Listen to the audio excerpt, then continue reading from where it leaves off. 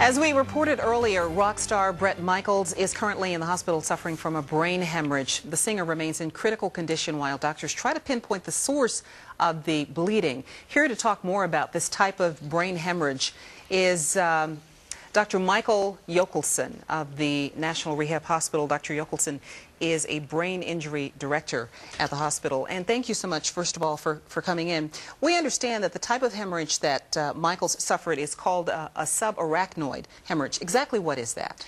So subarachnoid hemorrhage really is more a description of the location of the bleed, and typically they're fairly large bleeds. The most common cause would be from an aneurysm, but not all of them are. So is this a kind of stroke?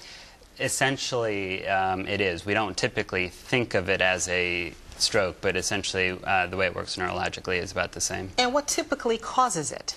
The most common cause would be an aneurysm. There are other vascular malformations that can cause that, and sometimes we don't find an underlying vascular cause, so there are other problems like high blood pressure certainly is one of the big risk factors for it. In fact, we understand that he suffered from diabetes. He also suffered a head trauma last year. He was hit while performing on stage. He also admitted to heavy partying and heavy drinking. Could any of those been contributing factors?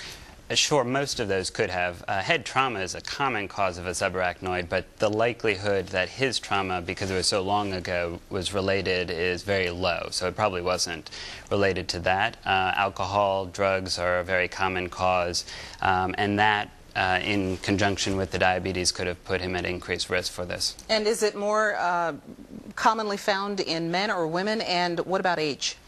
We see it more commonly with men, excuse me, and in younger males, so about 40 to 60, he's right in that general age range. And is he in the age range where he's expected to recover, or he would be likely to recover?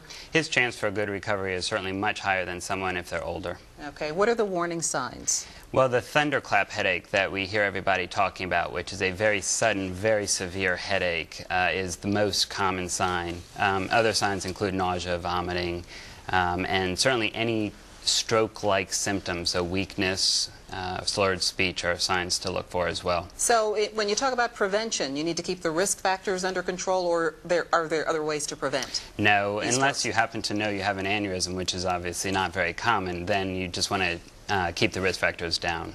Do you expect him to recover? I think he will definitely recover. The extent to which he recovers is still a big unknown at this point in time. All right, Dr. Michael Jokelson of the National Rehab Hospital, thank you so much for being with us. Thank you.